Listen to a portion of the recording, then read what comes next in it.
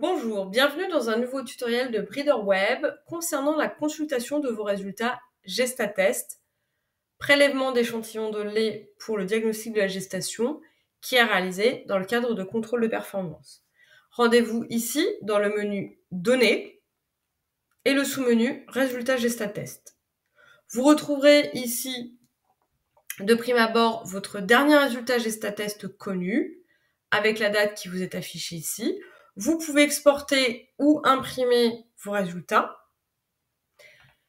L'écran se compose de la manière suivante. Vous avez l'identité de vos animaux, la dernière insémination connue de votre animal, le résultat au GestaTest et la conclusion. Comme sur la majorité des tableaux sur Breeder, vous pouvez déplacer les colonnes à votre convenance et également classer les colonnes en cliquant dessus. N'oubliez pas, il y a un ascenseur horizontal dans le tableau. Vous pouvez l'utiliser afin d'avoir accès à plus de détails, comme notamment l'intervalle IA GestaTest et le taureau utilisé sur vos femelles. Vous pouvez également, en utilisant l'ascenseur vertical sur votre droite, descendre au prélèvement, par exemple, précédent, qui là, en l'occurrence, vous indiquait que vous aviez une vache vide.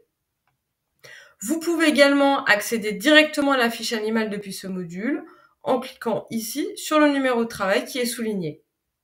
À bientôt pour un nouveau tuto.